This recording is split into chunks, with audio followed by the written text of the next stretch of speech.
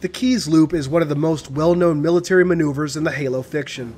Executed by then-Commander Jacob Keyes, the move was an act of strategic brilliance, desperation, and ultimately resulted in one of the few human victories since the death of Admiral Cole.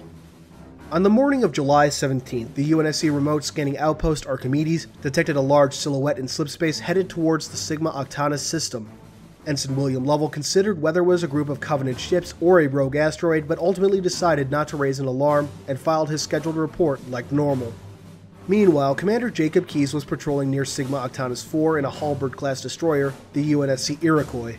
These destroyers are equipped with a twin-linked 1170mm 647mm MAC battery, 3 Shiva-class nuclear missiles, and 26 oversized Archer missile pods.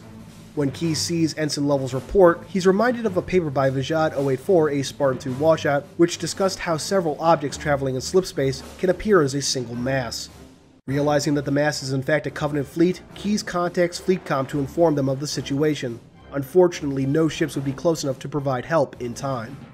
At 0320 hours UNSC Standard Military Time, the Covenant fleet emerged from slipspace, made up of a DDS-class carrier, a destroyer, and 2 frigates. The carrier and destroyer both equipped with energy projectors, and all 4 ships equipped with plasma turrets. Any single ship would be more than a match for a single UNSC destroyer. The 4 together would be able to annihilate the Iroquois. But instead, the carrier and destroyer immediately broke off towards Sigma Octantis 4, while the frigates turned to engage the Iroquois, their firepower more than enough. In response, and aware of his chances, Keyes set the Iroquois on a collision course with the destroyer, while the frigates each fired a single plasma torpedo towards the UNSC ship. As they did, Keyes ordered the Archer missile pods readied, MAC guns to charge, and had a nuke fired in what appeared to be the wrong direction. The plasma torpedoes from the frigates quickly approached, but Keyes managed to avoid them at the last second with the Iroquois' emergency thrusters. The ship then resumed its collision course. Behind them, the plasma torpedoes changed course, tracking the Iroquois. Just as the ship was about to impact the Covenant destroyer, Keyes issued an emergency course correction, just grazing the destroyer's shields. The tracking plasma torpedoes then impacted the destroyer, eliminating its shields. A heavy salvo of Archer missiles would then cripple the ship. Caught in Sigma Octantis 4's gravity well, the destroyer would burn up on re-entry. As soon as they approached the planet, Keyes ordered the Iroquois into a tight orbit around Sigma Octantis 4. His ship had taken severe damage thus far, forcing Keyes to shut down the ship's engines. The MAC guns were also slowly losing power. There wasn't much time left. Keyes ordered both MACs loaded and forward Archer pods to be ready. As the Iroquois finished its orbit around the planet, they were confronted by the 2 Covenant frigates, both preparing another round of torpedoes.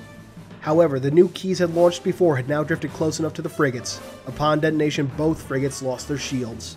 The 2 MAC rounds and the Archer missiles were then more than enough to finish the frigates off. The carrier, now without its escort, had begun to head out system.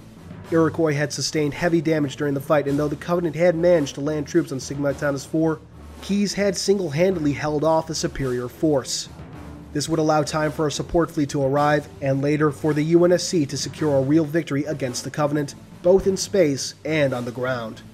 Keyes' actions during the battle were enough to earn him a promotion to captain, and Ensign William Lovell was transferred to the Iroquois. Though the ensign had not properly identified the Covenant threat, his report did allow Keyes to prepare for the initial fleet and warn the rest of the UNSC what was coming. Perhaps most impressive of all, however, was that Keyes' victory had been achieved without the aid of a shipboard AI. The Iroquois had been rolled out of the Spacedock 3 months prior to the battle and was left without an AI due to short supply. Ship AIs usually help control various functions including weapons and point defense while running necessary calculations, all of which had been left in the hands of Keyes and his crew during the battle. It is with good reason that Keyes and his tactics are well remembered. Thank you for watching Spacedock, and a huge thank you to Halo Canon for producing this fantastic episode. If you haven't already, I'd encourage you all to go and subscribe to his channel, and please check the description for a link to the playlist of videos produced for this week's collaborations.